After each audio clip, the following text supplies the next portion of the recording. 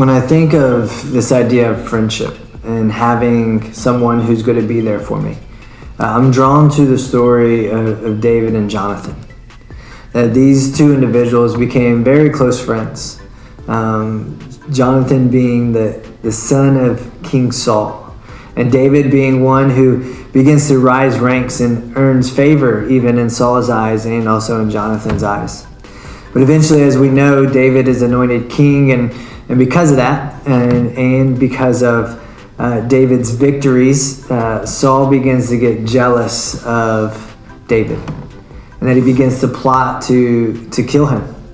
And David has this interaction with Jonathan and asking, what has he done? That I don't know what I've done. I don't know what I've done to sin against you or your family. And why is your father trying to kill me? And Jonathan tells him, no, my father is not going to kill you. You are not going to die. He doesn't do anything big or small without running it past me or letting me know about it.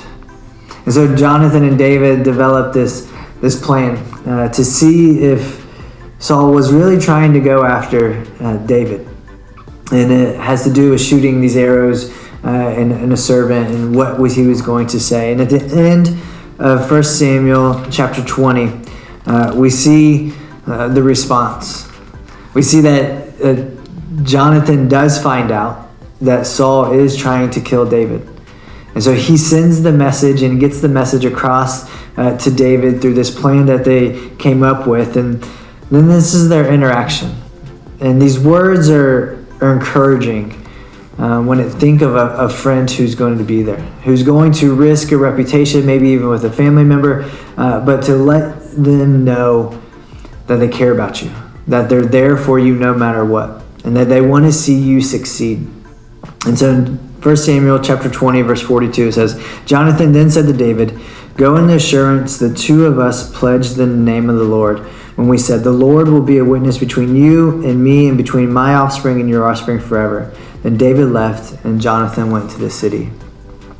That even though they knew they were no longer going to be able to see each other, that this friendship that had developed, this adoration for one another, this love for one another, was going to be the thing that continued to bind their families together forever. And I don't know if you have a friend like that. And honestly, I don't know if I can say I have one that's completely like that. But I do value the friendships that I have and that I've been able to develop over the last few years, especially with my buddies Chris and Chris. That we will look out for one another. We'll speak hard truths to one another. That we will encourage each other and support one another's families. And that we view each other's family as our own family. And that we hope that that tradition would continue to carry on with our kids. That our kids would build these relationships and these friendships to where that they would just continue to see each other as family and to look out for one another. And so my encouragement for you is to look at the relationships, the friendships that you have that are more than just your normal acquaintance or your normal friend. And continue to invest in those relationships because they are the relationships that bring about community. Knowing what it looks like to live together, to encourage one another, support one another, to have each other's back in good times and in bad.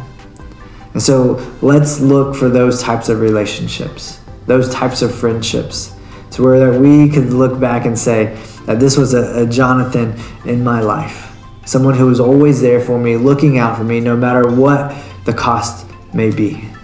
So my prayer is that you would be able to have one of those friendships as well.